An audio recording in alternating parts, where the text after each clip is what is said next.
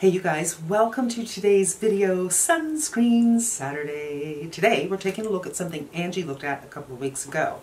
That is Dr. G Green Mild Up Sun 50 SPF plus. It's the highest number of pluses, and the pluses are something that are used in other countries, Asian countries, and in the EU to designate UVA protection. This is what the bottle looks like. As always, I'm going to put this on, and then I'm going to put on my Reboot, which is the foundation that I use for all my sunscreen tests, so we can see how it gets along. I've already put on my skincare, and I look a little bit of red because I used my Foreo today, and I did a massage. There's a lot of blood on the surface, and I'm still playing around with my skincare since I did my... Wow, my brain, it's morning, can you tell? Hi Lucy. Since I've done my laser, because I found that I was getting a little sensitive to vitamin C. So I'm not doing 100% my usual program, but it's all on. And I'm ready to apply. But before we do, let's get into the ingredients. Woo! Dirty. This 100% mineral UV filter is formulated with mild ingredients suitable for sensitive skin. It supports skin barrier and is a great shield against pollutants, industrialization, and stress factors. It reflects UVA and UVB rays from skin surface. I think they mean from the skin surface.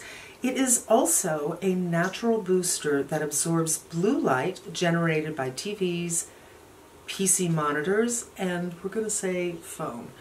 Glycofilm protects skin from dust absorption. French pine bark extract as an antioxidant relieves skin stress, and sunscreen also contains a skin lipid mixture, which is ceramides, something I can't pronounce, phytospingosine, and cholesterol, which support skin barrier improvement. I actually use a moisturizer that is a combination of ceramides, cholesterol, and I'll write it down right here, but it mimics the skin's barrier. So this is just going to help support it. It is zinc oxide. There's also emollients that can be moisturizing. There's a couple of other things I wanted to mention in the antioxidant category. We have Centella asiatica, which is very healing, calming, soothing to the skin, something I can't pronounce, and pinister bark extract. I believe pinus is pine, so it's probably pine tree, and tocopherol, which is vitamin E. Skin identicals include glycerin, the safflower oil I mentioned, cholesterol, ceramide EOP, ceramide NP, and ceramide AP. So it's a good selection of ceramides. And that's about it. Let's go get our teaspoon and put it on the face. You guys, I'm interrupting from the future. I started to edit this to post for tomorrow, and I wanted to look up how to spell a couple of things that I couldn't pronounce. And when I did, I found that there was a pretty big discrepancy. So I go to the Inky Decoder to get my information about the ingredients if they're in another language, and actually even if they're not, because it's easy, it's all in one place, and it's big enough for me to read as opposed to using one of these and my glasses to read ingredients on the box. In this case, the product's from Korea, and all of the ingredients are listed in Korean. So I went and did a little lookup, and I did this video based on that, and when I went to go look up how to spell something, I realized that there are no fewer than 4 different descriptions of the ingredients for this particular product. So I hit the one that said 2021, thinking, okay, maybe they have updated their ingredient deck. That would make sense, it happens. And I found that there were several things that I talked about in this video that are not mentioned. Some of them I edited out, and some of them I am keeping in because there was a note on Inky Decoder saying that there was something wrong with the listing, but they couldn't be specific about what it was. There are a couple of things when you list ingredients, they have to be by weight in the United States and in the EU, and they have to be a couple of other little things. And I'm not sure, for instance, if there are ceramides in this, because the box I threw away. But I do remember looking at it going, okay, it's all in Korean. And I just don't know. I do know that when I shot this, I said that there was titanium dioxide and zinc oxide, and when I saw it on the 2021 listing, it only had titanium dioxide, which would suggest that the person who did the entry in 2021 was either wrong and missed some things, or they reformulated it and the other things were right. It's a little confusing, and these are just the peripheral, if you will, ingredients. Things like ceramides, things like glycerin was listed and it wasn't listed in this one, and that's a skin identical, but you get the gist. It's got the sunscreen in it. What else it has in it, I'm not 100% sure. But at the same time, I think I list more ingredients than any other sunscreen review that I watch, where they're usually like, okay, it's mineral, and they splash them on their face. So I just wanted to be 100% upfront and clear to you, and now we will continue on. If you're new here, we always apply a 1/4 teaspoon. The equation is 2 millimeters per centimeter squared of surface, and that roughly is a 1/4 teaspoon for your face. I do generally face and neck. Face sizes don't actually vary all that much, surprisingly. So a 1/4 teaspoon is a good measurement to start with, and most people use far less than that. So I'm going to disperse into here and then put it in my hand so you can see what a 1/4 teaspoon looks like. So the tip makes me think it's going to be milky, but, well, let's see. It looks like it's heaping, but when you look at the spaces there, probably not. It's probably right. And it's not. It's kind of thick. In fact, there's a lot left in here that I'm just going to take out. All right, let's put it in. So this is a Korean sunscreen. I got this at Amazon, and I will link it below for you. But to me, the whole point about Korean sunscreens, two things. One, they're affordable, and two, they use the next generation sun filters, the Uvinals and the Tinosorbs. These two ingredients, there's two of each actually, are approved in Europe, they're approved in Asia, they're apparently approved everywhere but Canada and the United States. And they are far, far more stable chemicals than the ones that we have in the United States. The agobenzenes, octocrylines, you know the deal. And that's why I like them. And they're also better priced. And yes, there has been some issues with Korean sunscreens in the past year, but I've read up about it, and I've watched some videos from people who are chemists, people who are informed, and I am wary of some brands, but I'm still interested. And of course, whatever happened does not include the Japanese sunscreens, because they have a different way of doing things. And it's a long story, it's kind of confusing.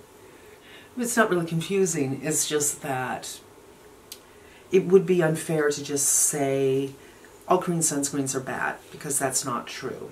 But there is a reason to be a little bit careful. Okay, it's rubbed in.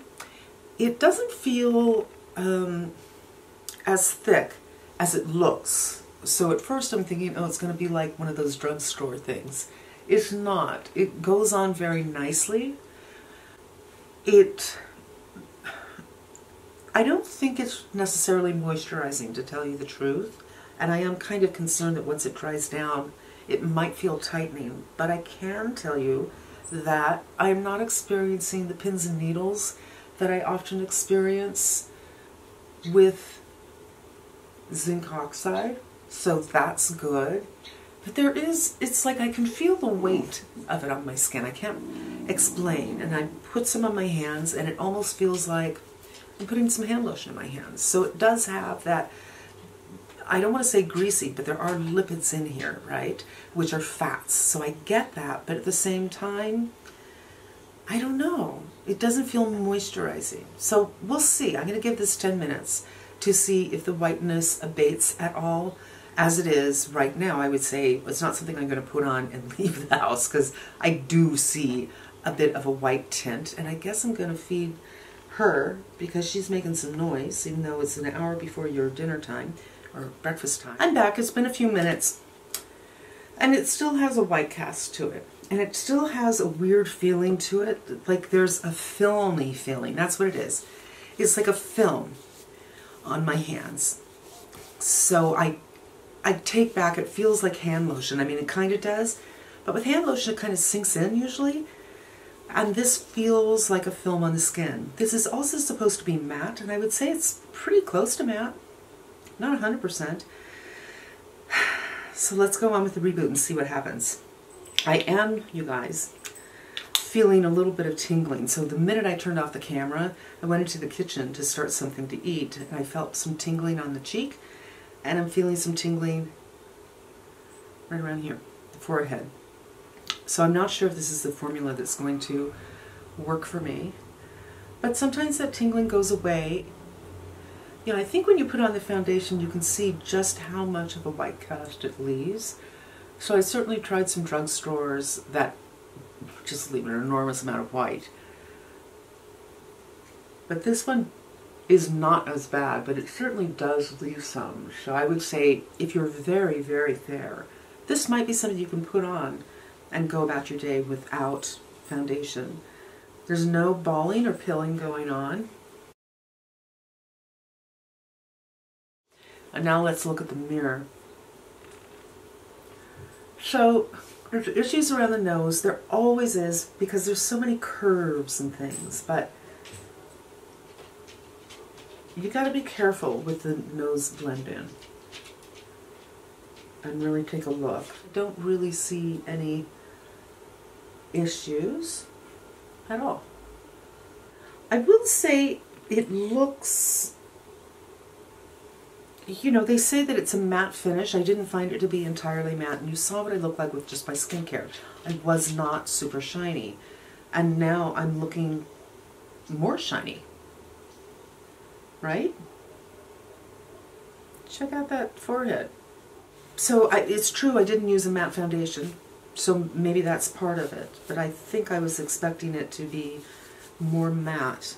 So, you know what, you guys? I think I might come back in a little bit and just check in with you to see if those pins and needles have subsided, because I'm still feeling them.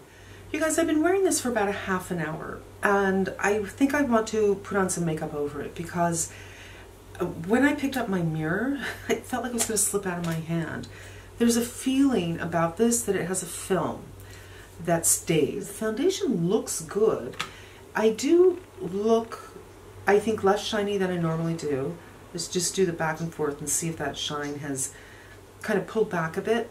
I didn't put on any powder or anything, but I do want to put on a couple of powder products to see how this is going to work. So I'm going to start with a cream blush, and this is the Clé de Peau.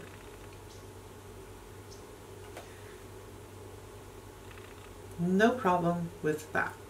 The skin doesn't feel slippy, but on my hands I can tell this is a film. But it feels okay. It doesn't feel dry 100%, especially on the forehead. But when I touch it, the foundation isn't moving. It's not leaving fingerprints. Okay, so that's good. That's good, because that was kind of my main concern. Is it going to move when I use a powder blush or any kind of powder, bronzer, or whatever it might be? Will it move if I just touch it? So, no, I don't think it will. Let's go on with some powder bronzer. I don't really feel like I need bronzer today because the reboot is becoming a little too dark for me now. Just a little bit.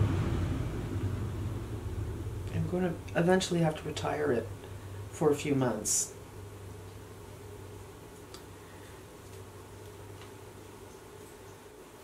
No problem, no problem. Okay, now let's do a little blush. This is the Hermes Rose Plume, which is very springy, but may as well continue with the spring vibe until winter is actually here. No problem at all. The cheek area looks very, very nice. It's not falling into the area, the crevice in the nose. It's not falling into any area at all. It just has a slightly, for me, slightly icky feeling about it. That filmy feeling. I have to say, so far, I have experienced a little bit of that tingling, and I'm still feeling that tingling a little bit. I've certainly had worse, 100%.